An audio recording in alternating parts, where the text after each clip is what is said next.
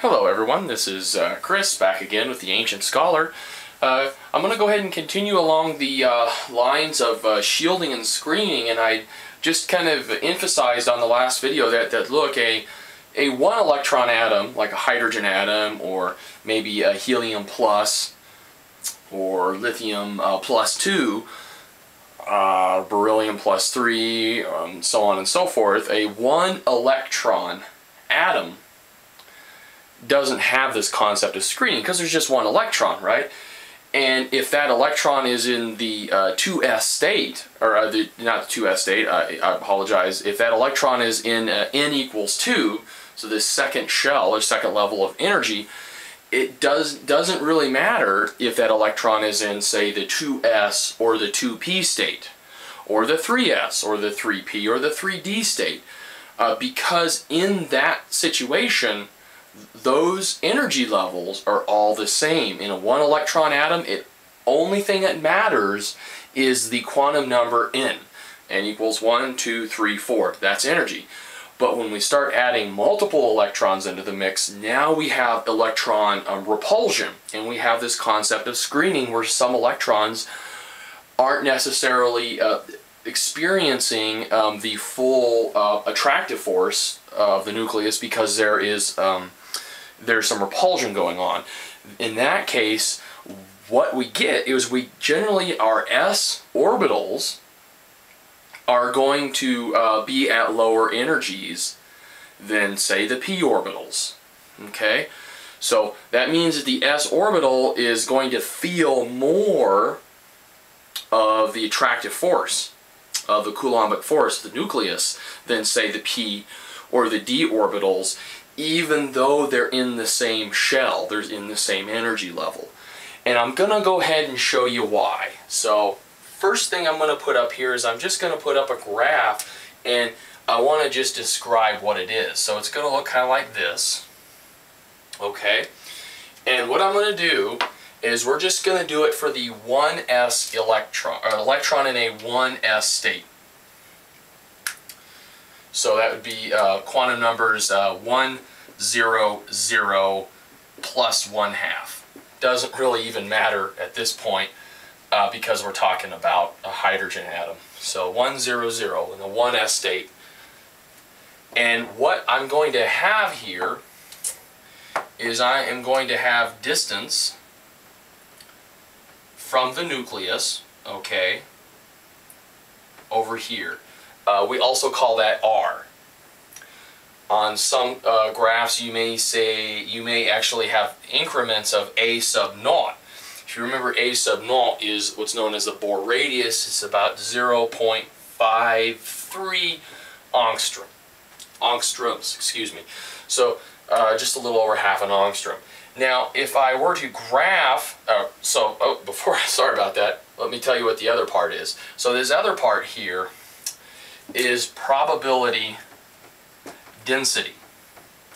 Okay, so I'm not saying that the electron is anywhere. I'm just saying that if my graph is higher, that's more probability density. So it's the probability that the electron is going to be in a certain area is higher, but it's not deterministically saying that the electron will be there. It's just more probability per unit volume. That's all. So if I were to go ahead and look at the 1s state, I would have something that kind of looks sort of like this.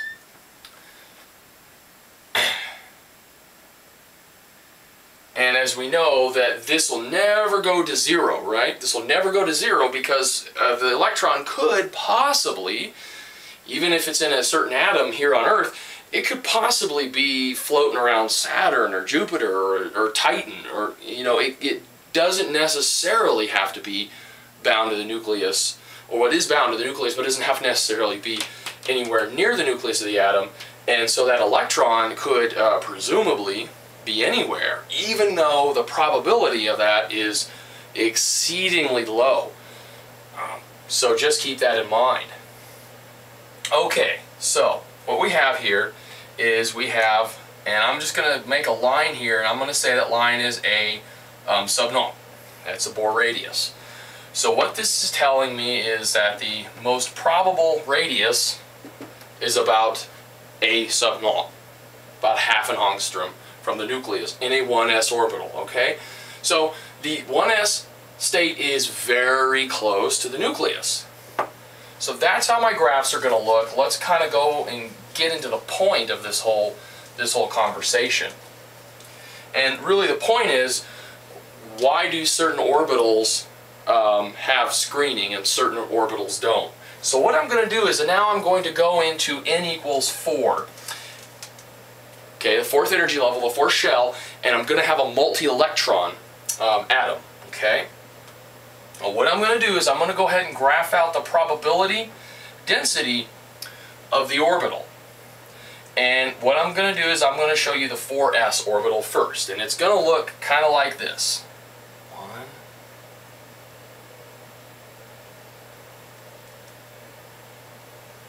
Okay, kind of like this, all right? And we know that you have 3 nodes here, right? This is 4s, and I have 3 radial nodes of 0 probability density. So you can see that the maximum probability density, the most probable radius, is going to be way out here, but I want you to just look right here and notice that even in the 4s state, there's a tiny little bit of probability density that is near the nucleus. So you can imagine the nucleus being here and the probability density. But there is not very high, but there's still a little bit. Okay, now let's look at the 4p electron, and we'll make that blue. Alright, so it's going to look something kind of like this, if everybody can see.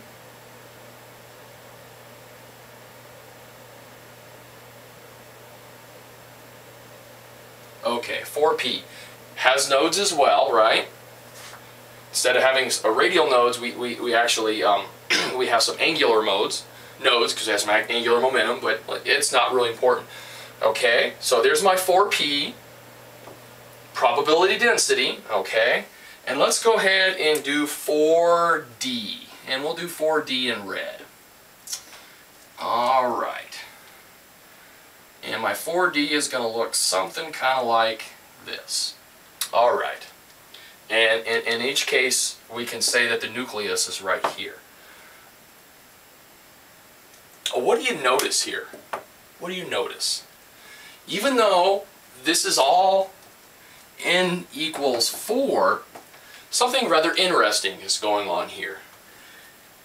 And it should be very evident what's going on here, that I have this very small little bump here, but it's still there. And what that is if you compare this to the other orbitals, it should be very clear that an electron in an s orbital has probability density much closer to the nucleus. It's not a whole lot of probability density, but if you compare it to the 4p and the 4d states, there's definitely a significant amount of probability density, of probability of being closer to the nucleus in the 4s state. So if I have a multi-electron atom, and I have an electron here, an electron here, and an electron here, which electron can penetrate, can get closer to the nucleus?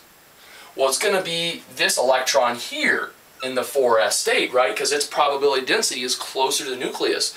So if there's a chance that it can spend more time by the nucleus, it's going to feel more of the nuclear charge, more of what we call that Z effective.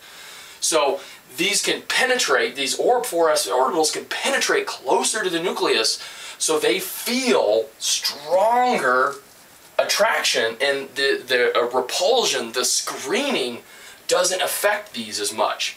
So if you remember the last video, that's how I showed you that the 4p, or actually I think it was 2p electron was higher energy because it didn't feel, there was less attraction because there was less probability density closer to the nucleus. Okay, so s orbitals, 2s, 3s, 4s, whatever, can penetrate closer to the nucleus than say a p orbital or a d orbital in the same shell. So because of that, the s electrons in s orbitals feel much more of the nuclear charge, and they're not as affected by this concept of screening. And that's where you get your p and d orbitals having higher energy levels in many cases than electrons in s orbitals in multi-electron atoms. Okay guys, hopefully that made some sense, and hope you enjoyed that. Take care.